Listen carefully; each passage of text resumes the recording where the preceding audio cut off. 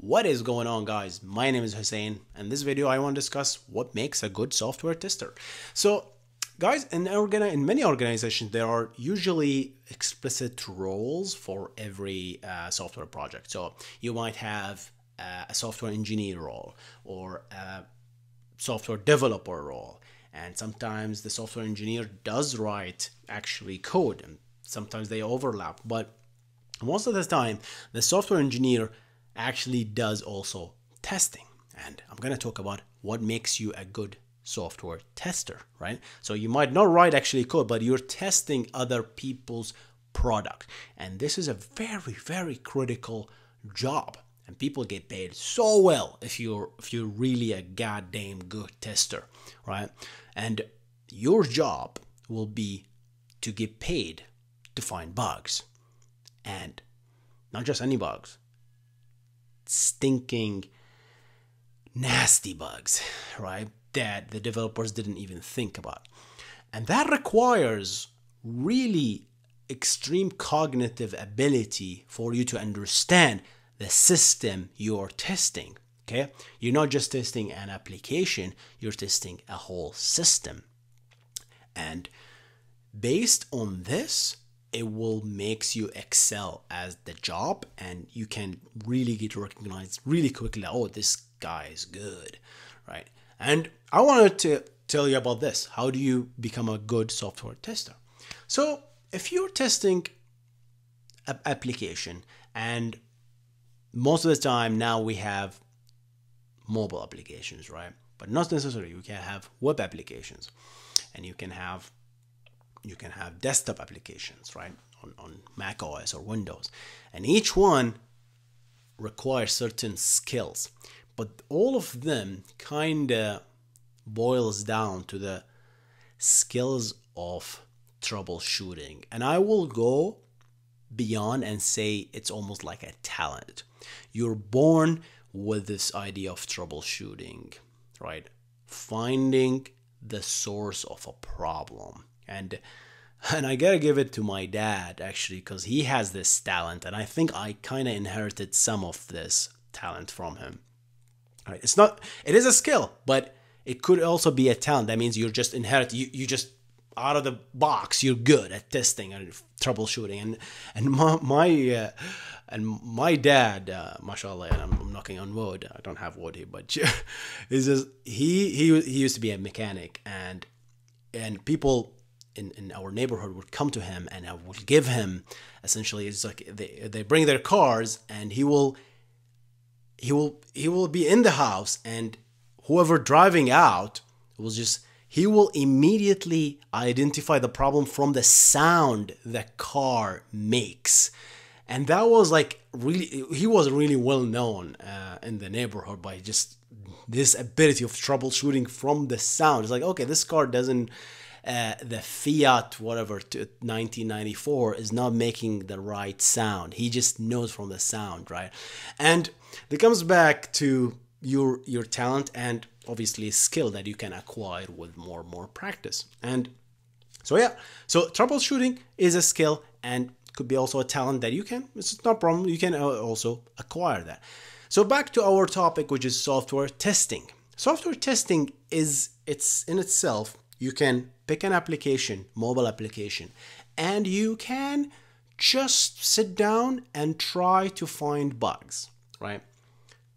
But if you don't understand what the software does, you'll be essentially in the blind, right? What are you testing? If I click this button and it turned red, is that supposed to turn red? I don't know. Maybe that's a feature. You don't know, right? That's why first thing you have to understand is that you need to really understand how the system works. It will really benefit if you actually design the whole system and you're testing it. That's the perfect scenario. That's actually my job. I do this. I design the system and I then turn it on and test it. Or if I not design it, I read the spec and then compare it, right? So it's like, what is supposed to do? And then I just thoroughly just sit down and work with the application. And here's the thing. When you find what could be a bug, you have two options. And you can basically you will know yourself, right? Some software testers finds a bug and turn down to GitHub or turn out to the issue repository, whatever repository system you have, and they create a bug. Oh, I clicked on this and it takes so long time. It's a slow button. I clicked on submit and it's not coming back, right? Or it took, I don't know, 30 seconds, and they just stop the issue and that's it. They should close the issue. They give you a error case and that's it. Some people do that. I'm not saying anything wrong with that. That's your job. That's a minimum thing you can do. There are other people, what they do is, well, I clicked this button and it took 20 seconds. Well, what does this button do? Well, it sends a GET request to some sort of a server. Well, I'm gonna take a little bit of an extra step here. Let's see what can I do? Well, it's a mobile application, so I can't really sniff that request. So I need to know, does the application really just spins up in the user experience and not ever sending that request? Or does the request actually got sent to the server and the server is spinning that request, right? So you have to know. So how do you know? Well, I'm gonna put a proxy and then connect my mobile application to the proxy and click that button again and say, oh, I can see the request actually very quickly making it to the debugging proxy. It could be Fiddler or Charlie, and then you can check that and say, oh, okay, that request actually left the application very quickly. So it's not the application, it's just the server. So that's one hint you can give to the developer to simplify their life, right?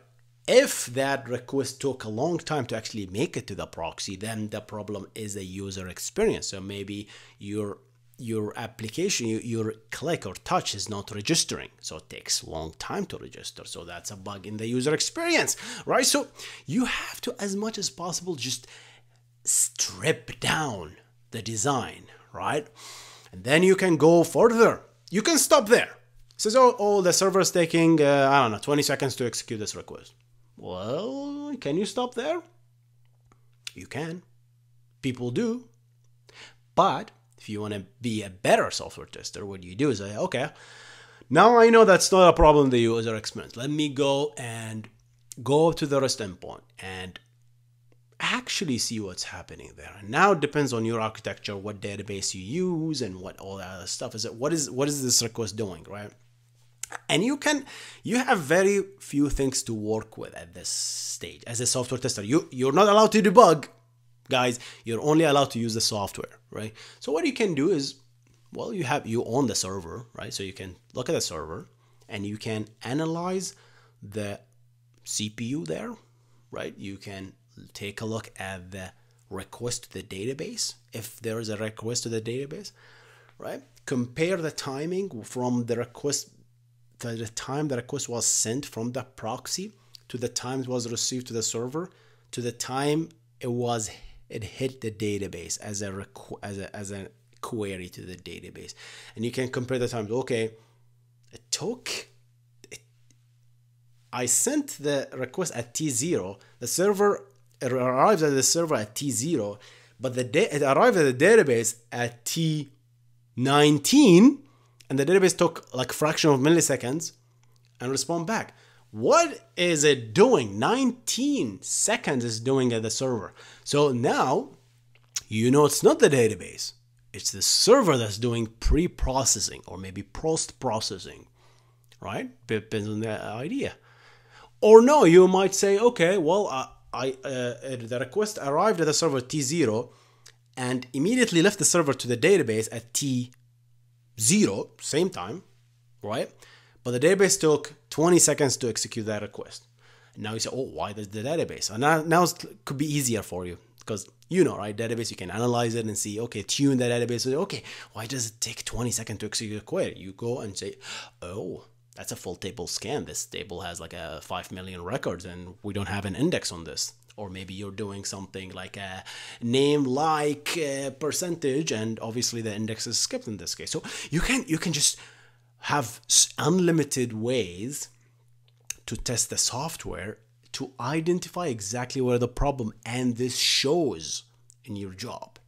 And this obviously elevates you as an engineer, as a backend engineer specifically in this case, right? It's just like if you know more, you can be better.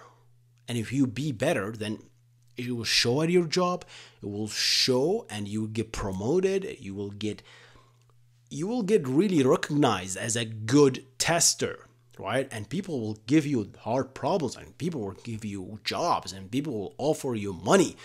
Because like, I need this guy. This guy is a good tester. Developers will pick you only because, hey, oh, this guys know how to test. And I like to work with this guy. I like to work with Mark or Tiffany because Tiffany gives me a good repro cases and gives me exactly what is the problem. So I don't have to spend my time hitting the wall and debugging, because debugging is hard, right? All right, guys, that's it for me today. That was a quick video just talking about the importance of software testing and how to become actually a good software testers. Hope you enjoyed this video. Leave a like, share this video with your friends, and I'm gonna see you in the next one. Keep coding, keep working, keep writing more software. Stay awesome.